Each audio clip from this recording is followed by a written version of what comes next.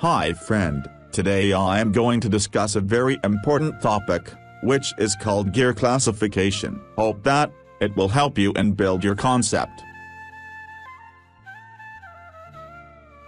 Gear is the tooth wheel, which is used where high transmission accuracy is required. Gears is a positive drive, means there is no slip. Gear is classified according to different criteria. The classification is discussed below. Number 1 is on the basis of the angle between the axis of the shaft. Number 2 is on the basis of the types of gearing. Number 3 is on the basis of the speed of the gear.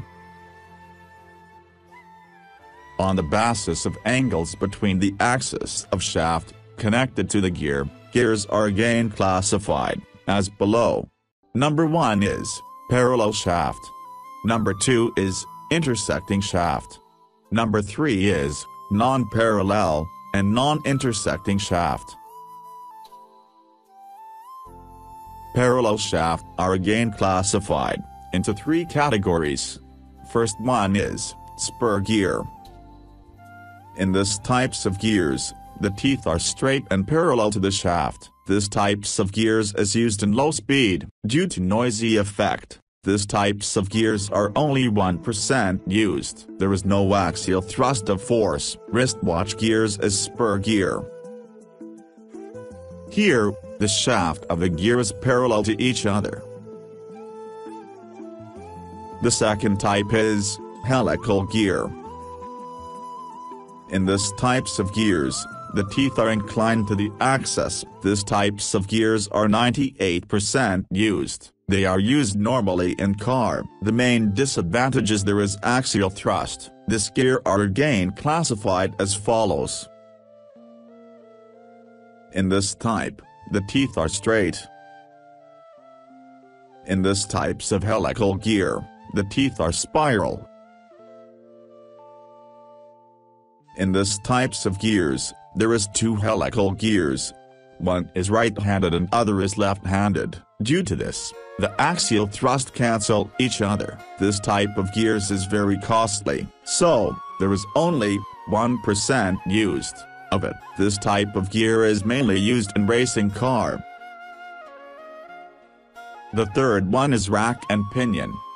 Rack is a special type of gear, in which the diameter is infinite. In this types of gears, axes are intersecting. In automobile, bevel gears are used in differential. If the pinion and gear of bevel gear is same, then this gear drive is called meter gear. The third type is non-parallel and non-intersecting. These gears are classified as follows. The first type is hypoid gear. In this types of gears, pure rolling is not possible. This types of gears is used where there is a space limitation. This gear is very useful in high-speed reduction. The driver is only worm gear. One example of it is in tension and jitter.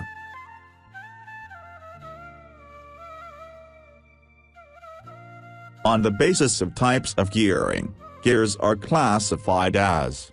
The first one is external gearing. In external gearing, the gears are attached externally. In this types of gearing, if one is clockwise, other will be anti-clockwise direction.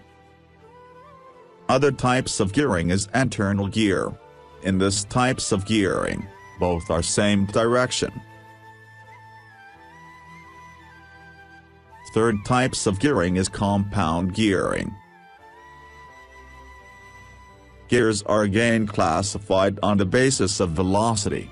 The categories are as follows. The first type is low velocity gear. The gear having velocity 3 meters per second is called low velocity gear. If the gear has velocity between 3 meters per second to 15 meters per second is called medium velocity gear. The high velocity gear has velocity above 15 meters per second.